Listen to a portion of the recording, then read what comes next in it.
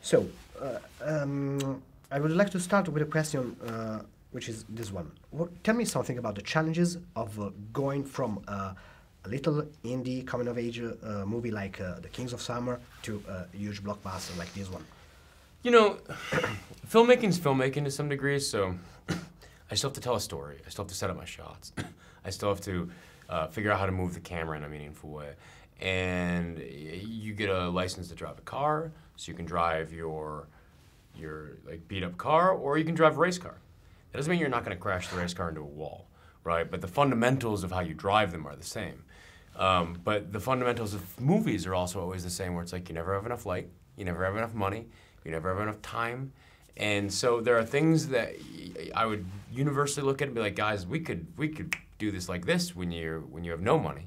Yet somehow it's super difficult right now.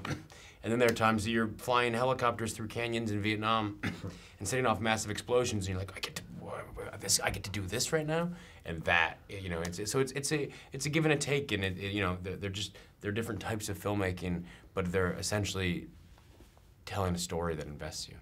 And what about the color scheme of the movie? Because in my opinions, many blockbusters have always the same look, you know, bluette colors and so on. Why Kong is very, very bright, visually distinctive, like Mad Max Fury Road.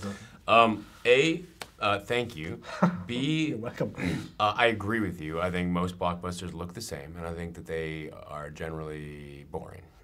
If you watch my last movie, Kings of Summer, you'll actually see that I was doing very similar things with color. And I'm just very hands-on in that stuff, and so we had an amazing colorist. But like we pushed it really hard to pump in colors and to have it feel like a weird, surreal kind of acid trip and vibrant, where it's like, it's heightened and surreal, but then still real. And I am like you, where I reject the fact that all of these movies look the same or have to look the same, and I'm really proud of the color and the way that it looks. And about the various source of inspiration for the movie, I've read that you based some things on Pokemon and Evangelion and war movies of the 70s and so on. But did you also draw inspiration from the tokusatsu Japanese movies and maybe video games like King of Monsters? I don't know if you remember the old SNK.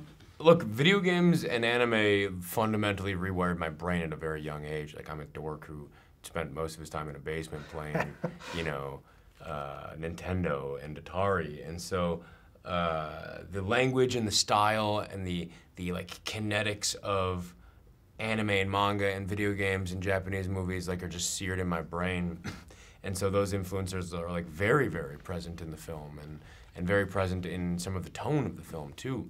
You know, like I love South Korean cinema right now. Like I love it's all over the place. And so you know, I think for me, like in a lot of ways, this movie is sort of like me wearing my influences on its sleeve. You know, there's everything from references from Taxi Driver to Old Boy in this movie.